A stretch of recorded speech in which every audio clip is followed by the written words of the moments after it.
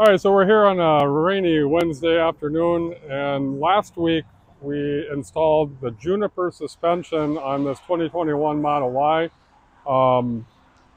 Today I'm installing the rear springs that we didn't install when we installed the shocks and struts to see what kind of a difference there is with those springs and if it makes a difference to include them in the suspension swap.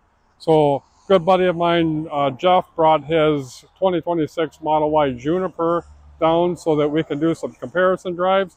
So we'll get some videos of putting the springs in and what the difference of the rear springs is. And we'll take a couple drives and we'll give you a recap afterwards.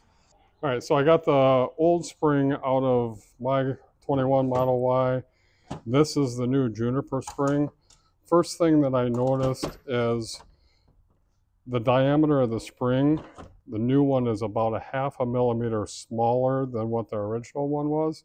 And then if you look closely, there's almost a half of a rotation additional on the Juniper spring.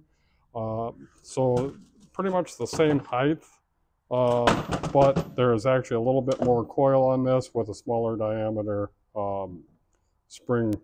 It's interesting. We'll put it in and see how much of a difference it makes.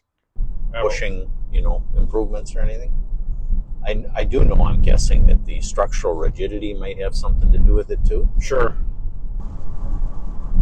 So you're getting a lot of cabin noise in here too. Yeah. Yeah, I think this is even louder than what mine is. These are laminated windows. Mm-hmm.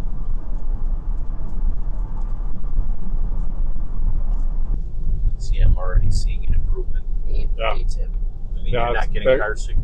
I mean, so the bumps, you hear them, but you don't feel them as much, yeah.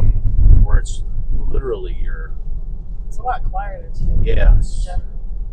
Which is interesting. 21 to 21, the only difference really is the suspension. Yeah, but it's not transmitting that right road feel and noise into the cabin.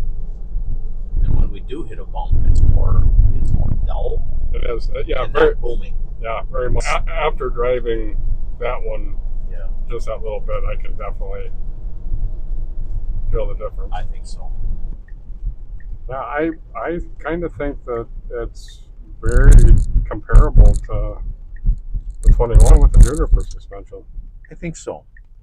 Although I think when we go over the real heavy bumps, it seems just a little less, maybe compression or movement, maybe. But again, it's subjective. Subjective. Yeah, it's. I mean, but I think part of the sound factor, I think, is magnifies it. And again, maybe that's part of the interaction that psychologically and mentally you feel it more because it's a louder booming. Yep, sure. So if I had to put a constraint on it, I would say, again, some of the noise, I guess for me, subjectively makes it feel a little better. But I will give you, given the choice between the Juniper and the non-Juniper, night and day, you take the Juniper any day. Yeah. Yep. Hannah, from the back seat, any impressions? I would say that your Model Y and this is very the same, but this one is just a little bit better, I'd say, with the suspension. Yeah, I would say that it's probably a 90% improvement. Yeah. Where this is 100% improvement. 10 to 15%, I think that's probably a fair numeric score on it. I mean, so after our test drives today, driving the 2021 Model Y with the stock suspension, and then jumping into my Model Y with the Juniper suspension retrofit, and then getting into the 2026 Model Y Juniper, I can confidently say that I would recommend doing this retrofit for anybody that wants to increase the ride quality of their pre-refresh Model Y.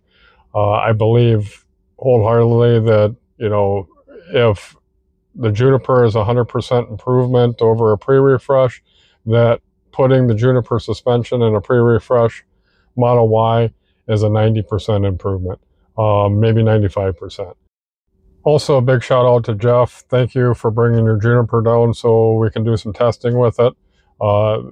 Just having that gave me the confidence to, recommend that to our customers, and I appreciate it. Thanks for your time, Jeff. And that Millerado, they keep the wheels rolling. Family pride always showing and growing.